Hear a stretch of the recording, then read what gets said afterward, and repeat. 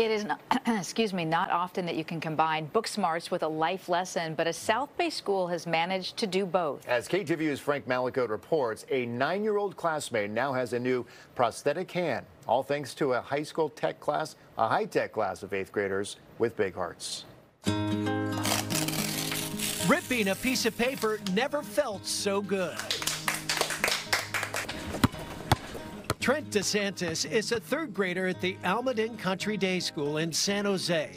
He was born without a fully formed right hand. So when Trent's mother discovered the school had a 3D modeling class, she challenged the 8th graders to make a prosthetic hand for her son. Mrs. Papini teaches that makerspace class. Oh yeah, that sounds great. We'll look into that for sure. And then I sort of panicked a little bit and thought, oh boy, I got to find some kids that are up for this challenge. It was definitely a big undertaking. Okay, a hand, yeah, because that's easy. The class wasted no time and kicked their 11 3D printers into overdrive. And students Sarah Vender and Lynx Chan led the charge, armed with online instructions, and within a month, they had a trial hand. This is our prototype hand. It is way too small. A few tweaks later, hand number 2 was complete. Good enough for Trent to give prototype number 2 a test drive. Yeah!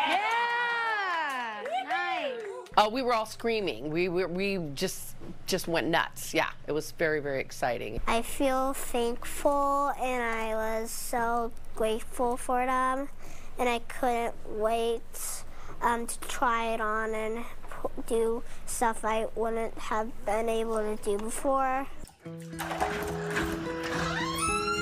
Like opening his front door for the first time with his new right hand. How about a handshake?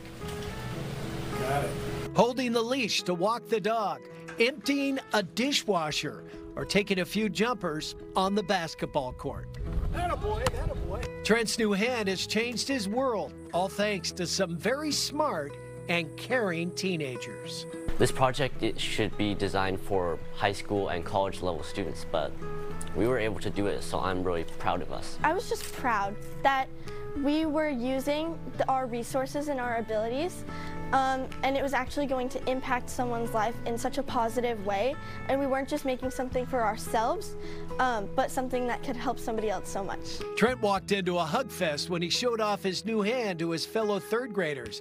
He also got a visit from the San Jose Sharks mascot, S.J. Sharkey. Go, Sharks! Yes, there is a reason why Trent's hand is teal, black, and white. Tell me how much you love the Sharks. Like 10 out of 10, or maybe like an 11 out of 10. I'd say that's a lot, right? Dude! Frank Malicote, KTVU, Fox 2 News.